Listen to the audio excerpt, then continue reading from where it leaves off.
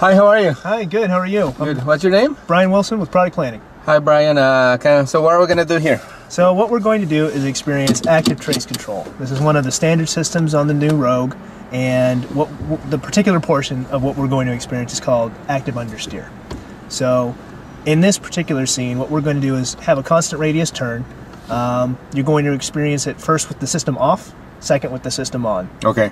Target speed, while it's off, we'll be doing about 20 miles an hour. What I want you to kind of pay attention to is what it is that you are doing to help maintain that turn when you're doing about 20 miles an hour. Okay. So let's get the vehicle turned on. And this will compare in a real life situation, will compare to like getting into a long ramp on a highway. Precisely, or something like that? if you're getting onto a cloverleaf, onto a highway, precisely. Okay, so what you're going to do, go ahead and toggle that system up to driver assistance. We'll Okay. dive down, hit the enter button.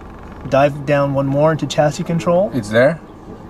One more, hit the enter button. Oh, I see, okay. And now you can see we have trace control Okay. and engine brake that you can toggle on and off. First time through, we're going to turn the system off. The first time you can turn the vehicle, it's actually default on. So the customer would have to choose to turn the system off. So now go around and do it like 20 miles? We're going to do it at about 20 miles, and I'll coach you up to your speed. You're going to focus on the turn. Just try and get relatively close to the cones. Oh, okay. Okay? So we're there about 20 now? We're at about 20 right now. And this is the system off. off. About 22, and this is system off. You can see, you're kind of moving the steering wheel a little bit. Yeah, like trying to maintain it in the same position. The turn yourself. Okay, so whenever you feel comfortable, we can come to a complete stop. Yeah, before we get dizzy. And we can turn the system on. Now you can actually do that while you're driving, but for the purposes of this, we're going to have it'll be pretty difficult. Okay. So now going like to what, 40? So now you'll do this. We'll start at we'll just target 20, and I'll tell you whenever you've gone. Okay. Speed will be better.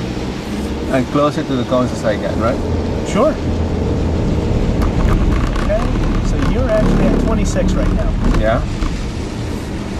So we want to just kind of okay. You're at 20, 22, 21. You can coach it up a little bit faster. Now you're at 24. So it's much more steady. Precisely. And we slide there before because it's a very rainy day here, so maybe the road there's a component to that too, right? Exactly. So if you get into a situation where you're pushing yourself a little too much into the corner, the system is actually still going to work to help you maintain your line. Yeah.